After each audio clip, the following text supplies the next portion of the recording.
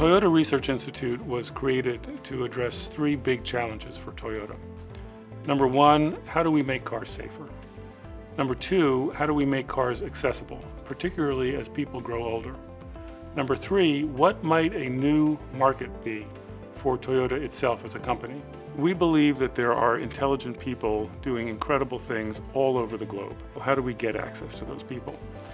The answer is to set up a venture capital fund. Our desire is to attract the best talent and the best ideas from everywhere around the globe. We'll be doing early stage startup investments in areas where TRI has core competency in artificial intelligence, robotics, self-driving vehicles, data, and cloud. We're looking for startup entrepreneurs that have the vision, the grit, and integrity to help us answer the questions that we don't know the answers to. We have an amazing set of initial portfolio companies. At Natto, we retrofit sensors and intelligence. They go on your windshield to understand driving behavior and the risk situation in the external environment to help make driving better.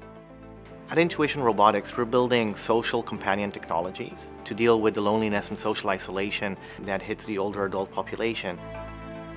SLAMcore is a company from Great Britain. The SLAM stands for simultaneous localization and mapping, and we design the algorithms that address the SLAM problem. The problem with current solutions are they're very, very power hungry. And the event camera that we've been working with has massive potential to reduce the overall power consumption of the wider SLAM system. We can really help entrepreneurs develop the right products for the right markets, and we'll do that through our mentorship, through our investments, as well as the incubation function we're putting in place. The Toyota Research Institute already helped us a huge amount in really setting up the business and enabling us to grow to where we are today. We found the team to be extremely humble, to be extremely inquisitive, while always working under an underlying vision. We're going to be actively looking for outside people who want to form startups to come to us to resolve particular technological problems that we need to have solved.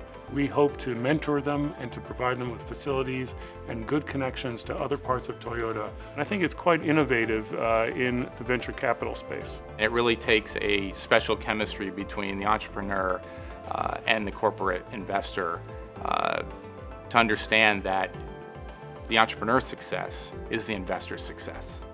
And that's what we're trying to do.